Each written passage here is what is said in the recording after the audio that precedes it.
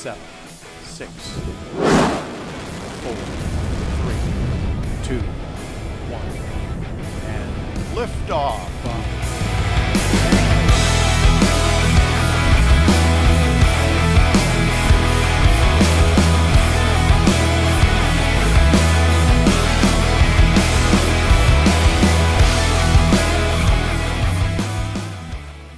നമസ്കാരം, പുതിയൊരു വീഡിയോയിലേക്ക് സ്വാഗതം.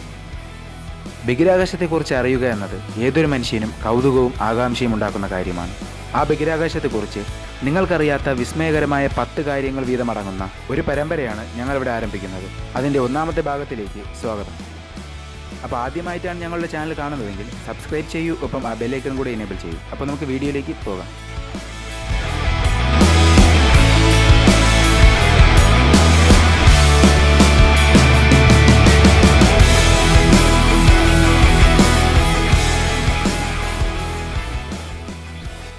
അപ്പോൾ ആദ്യം നമുക്ക് ബഹിരാകാശത്തെ അളവുകളിൽ നിന്നും തുടങ്ങാം. ഭൂമിയിൽ ദൂരത്തെ അളക്കാൻ 1 കിലോമീറ്റർ 1 മൈൽ എന്നൊക്കെ പറയും പോലെ ബഹിരാകാശത്തെ വലിയ ദൂരങ്ങളെ അളക്കാൻ ഉപയോഗിക്കുന്നത് പ്രകാശവർഷം അല്ലെങ്കിൽ ലൈറ്റ് ഇയർ ആണ്. ഇതെങ്ങനെയെന്ന് വെച്ചാൽ പ്രകാശം 1 സെക്കൻഡിൽ 3 ലക്ഷം കിലോമീറ്റർ സഞ്ചരിക്കുന്നുണ്ട്. വെറും 12,742 കിലോമീറ്റർ മാത്രം ചുറ്റളവുള്ള നമ്മുടെ ഭൂമിയിൽ 1 സെക്കൻഡിൽ 23 തവണയിലധികം ചുറ്റി വരാൻ പ്രകാശത്തിന് കഴിയും. ഇത്രയും വേഗതയുള്ള പ്രകാശത്തിന് 1 വർഷം കൊണ്ട് സഞ്ചരിക്കാൻ കഴിയുന്ന ദൂരത്തെയാണ് പ്രകാശവർഷം എന്ന് പറയുന്നത്, അല്ലെങ്കിൽ ലൈറ്റ് ഇയർ. അടുത്ത കാര്യം ഇതാണ്: 100 പ്രകാശവർഷം അകലെയുള്ള ഒരു വസ്തുവിനെ നമ്മളിപ്പോൾ കാണുന്നത് അത് 100 വർഷം മുമ്പ് എങ്ങനെയായിരുന്നു എന്ന അവസ്ഥയിലാണ്. ഉദാഹരണത്തിന് 100 പ്രകാശവർഷം അകലെയുള്ള ഒരു നക്ഷത്രം നശിച്ചു കഴിഞ്ഞാലും നമ്മളതറിയുന്നത് അടുത്ത 100 വർഷം കഴിഞ്ഞായിരിക്കും. അത്രയും കാലം ആ നക്ഷത്രം അവിടെ അതുപോലെ തന്നെ നമുക്ക് കാണാൻ സാധിക്കും. മൂന്നാമത്തെ കാര്യം ഇതാണ്: നമ്മുടെ ഗാലക്സിയായ മിൽക്കി വേ ഗാലക്സി 1,50,000 മുതൽ 2 ലക്ഷം പ്രകാശവർഷം വരെ വ്യാസമുള്ളതാണ്.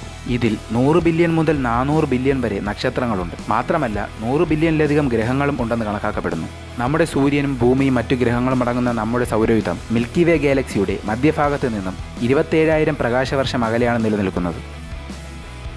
അടുത്ത കാര്യം, നമ്മൾ ഇതുവരെ കണ്ടെത്തിയിട്ടുള്ളതിൽ വെച്ച് ഏറ്റവും വലിയ ഗാലക്സി എന്ന് പറയുന്നത് IC 1101 എന്ന ഗാലക്സിയാണ്. നമ്മുടെ ഗാലക്സിയായ മിൽക്കി വേ 1.5 ലക്ഷം മുതൽ 2 ലക്ഷം പ്രകാശവർഷം വരെ മാത്രം വ്യാസമുള്ളപ്പോൾ IC 1101 എന്ന ഈ ഗാലക്സി 60 ലക്ഷം പ്രകാശവർഷം വരെ വ്യാസമുള്ളതാണ്.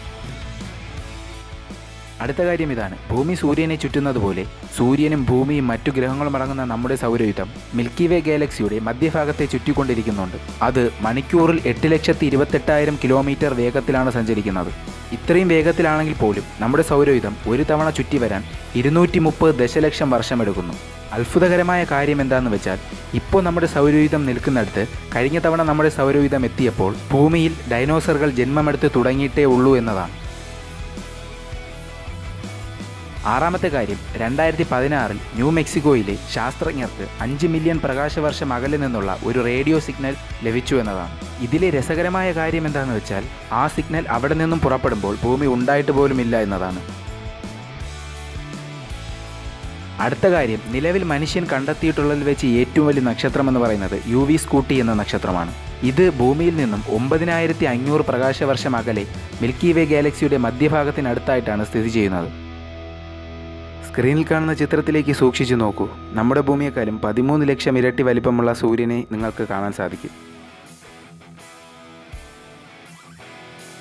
മറ്റൊരു അതിശയകരമായ കണ്ടെത്തൽ ബഹിരാകാശത്ത് ജലം ഒഴുകുന്നുണ്ട് എന്നതാണ്.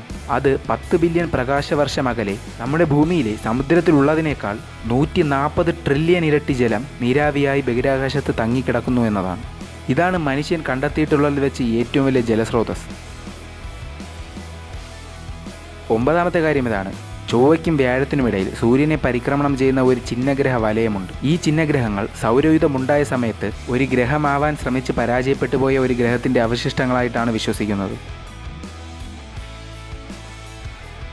അടുത്ത കാര്യം ഇതാണ്: ബഹിരാകാശം എപ്പോഴും നിശബ്ദമായിരിക്കും. ഇതിന് കാരണം ശബ്ദത്തിന് സഞ്ചരിക്കാൻ ഒരു അന്തരീക്ഷമോ മറ്റു മാധ്യമങ്ങളോ ഇല്ല എന്നതാണ്. പക്ഷേ ബഹിരാകാശത്ത് റേഡിയോ തരംഗങ്ങൾ അയക്കാനും സ്വീകരിക്കാനും കഴിയും.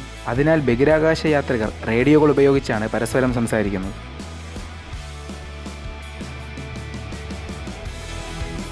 അപ്പോൾ ഇതിൻ്റെ തുടർന്നുള്ള വീഡിയോകൾക്കും മറ്റു രസകരമായ വീഡിയോകൾക്കുമായി ഞങ്ങളുടെ ചാനൽ സബ്സ്ക്രൈബ് ചെയ്യൂ, ഒപ്പം ആ ബെല്ലൈക്കൺ കൂടെ എനേബിൾ ചെയ്യും. അപ്പോൾ മറ്റൊരു വീഡിയോയുമായി കാണുന്നത് വരെ ഗുഡ് ബൈ.